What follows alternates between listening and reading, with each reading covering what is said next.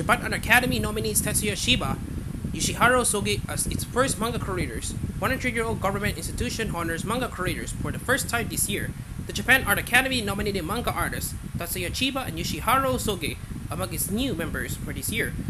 With this selection process, the Academy recognizes these two creators as significant contributors to Japanese arts. The 100-year-old institution operates under the Japanese government's Agency for Cultural Affairs and honors Japanese artists who excel in their respective fields every year by nominating members. This is the first year that the Academy is nominating creators from the field of photography, video, design, manga, and film. The Academy members become part-time civil servants with an annual stipend of 2.5 million yen, about $22,000 US.